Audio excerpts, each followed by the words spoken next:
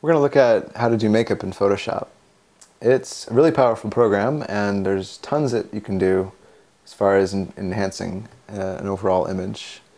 In general, you want to make the adjustments really slight, because you'll see by preserving your original image with your layers palette, the before and afters can be quite extreme. So the goal is to make it as realistic looking as possible.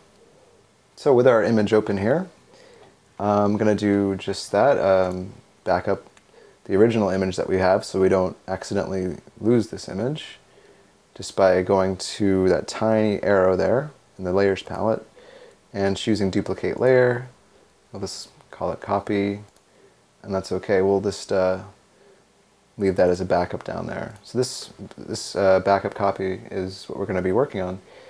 So first things first, actually want to make another new layer using that small arrow.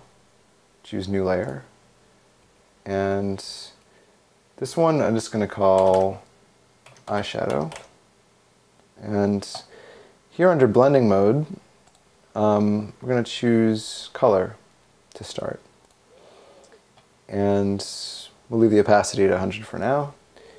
Just hit OK. And by the way, you'll notice that that color that I picked out is here. Anytime you switch layers, your blending mode is assigned, and you can change that at any time, should you need to. Also, the opacity is there, so if we need to change that, we can change that too. So we got eyeshadow layer selected, and we want to get closer to the eye.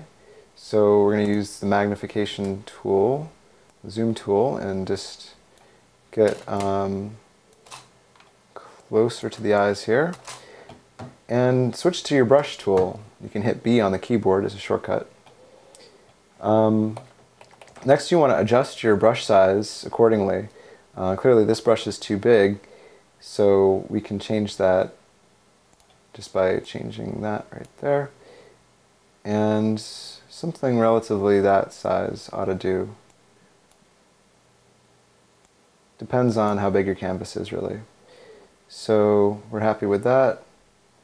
Let's click that again to get rid of it, and I'm also going to change the opacity. Just like I mentioned, we want to make this really subtle. I'm going to change it to 35% for now, and just go over the eyelid parts and see how that looks.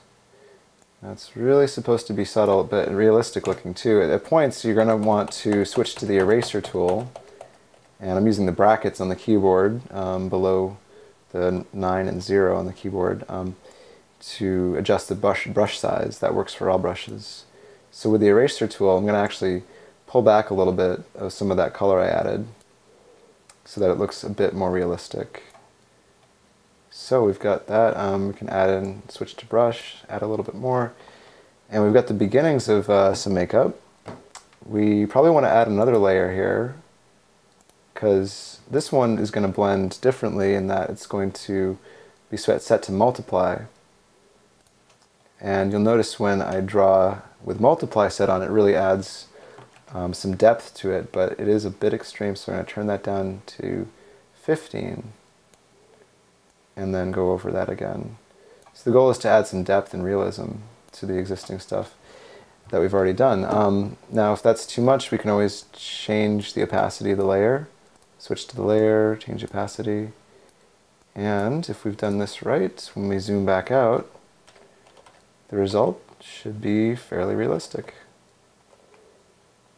And that's how to do eyeshadow, and use a similar effect for other areas in the face.